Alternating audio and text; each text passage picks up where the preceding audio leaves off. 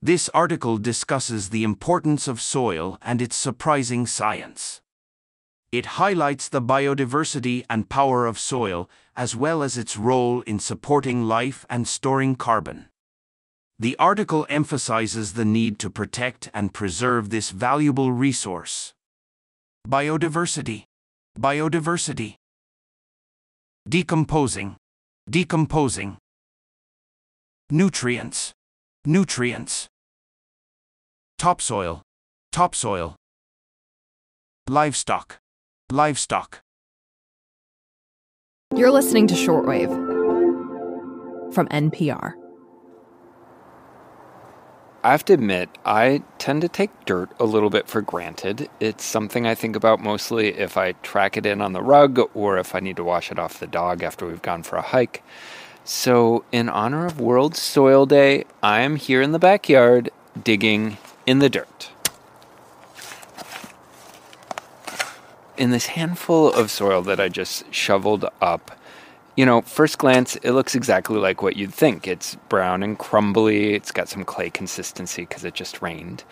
But as I start to break it apart and look closer, I see all sorts of things. There are earthworms. There are little white bug eggs like caviar. There's, rotting little chunks of wood, and then just this web of roots and fungi all twisted together. If you put, a handful of healthy soil, say a forest topsoil, if you will, undisturbed, on the palm of your hands and look at it, just think about how that amount of soil holds, up to 10 billion individual living things in it. Wow. And those 10 billion individual things can come from anywhere up to 5, maybe even more, 1,000 different species. So we're talking about not just a lot of life, but a lot of diversity of life. This is Asmeret Asafau-Berhe, a professor at the University of California, Merced. She's also currently serving as the director of the Office of Science at the Department of Energy. But her first love is that earthy stuff beneath our feet. Just don't call it dirt. As a soil scientist, I don't like the D word.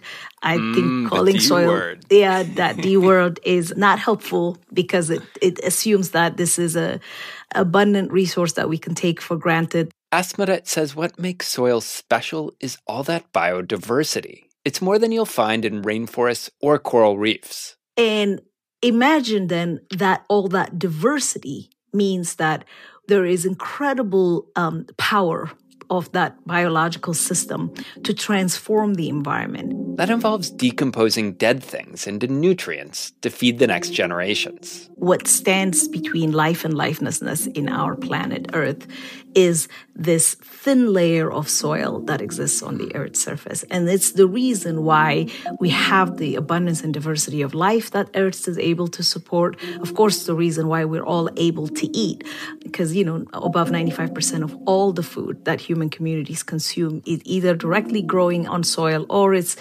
animals that fed on those plants.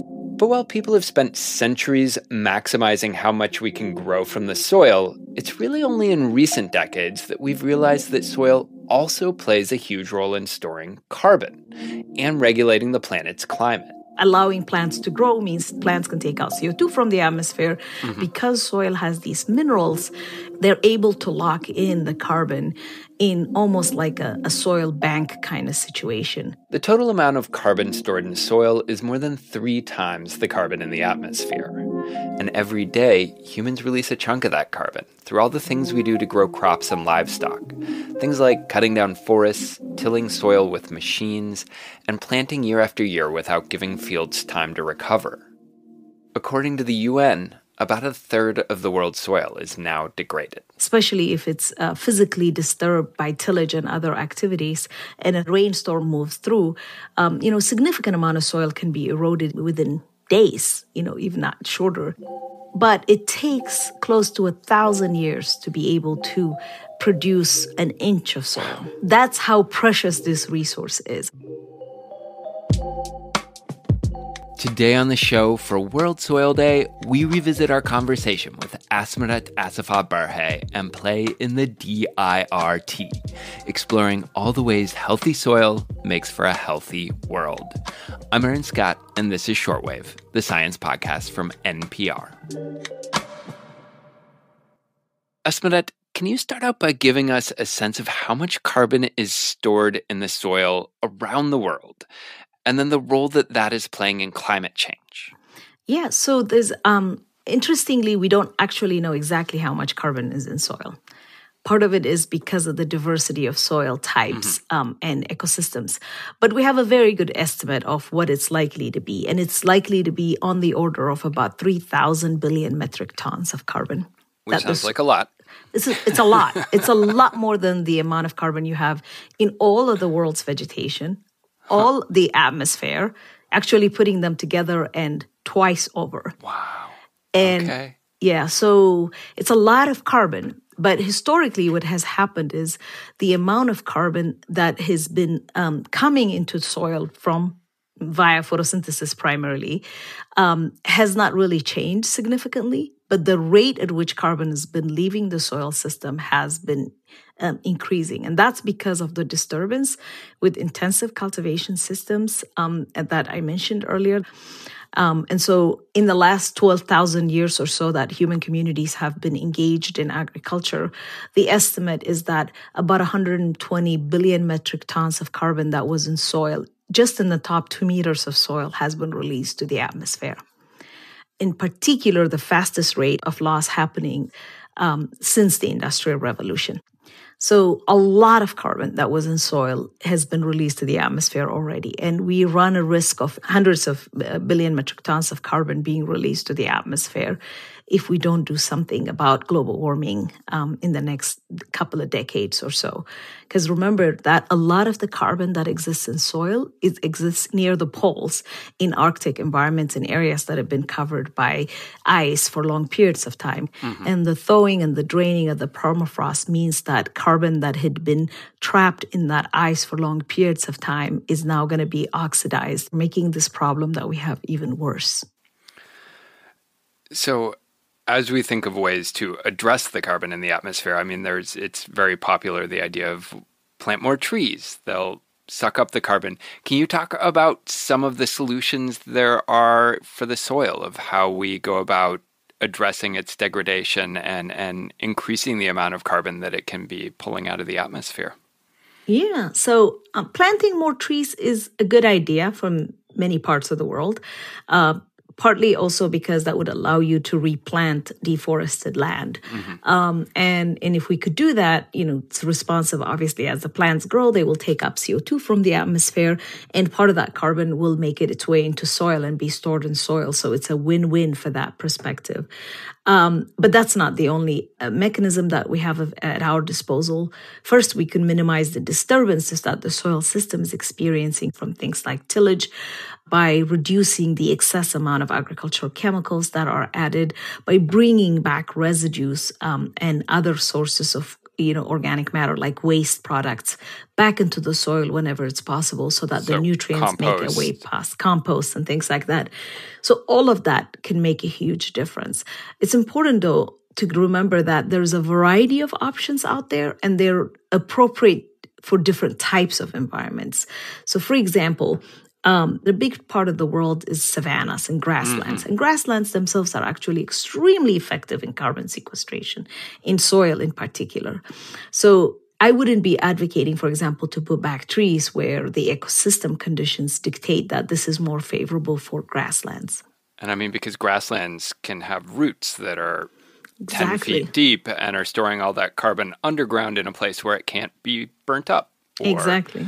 Mm-hmm. Are there things we could be adding to the soil, or maybe ways we could be planting differently, or even engineering our plants so that we're actually pulling more CO2 out of the atmosphere and depositing it in the soil?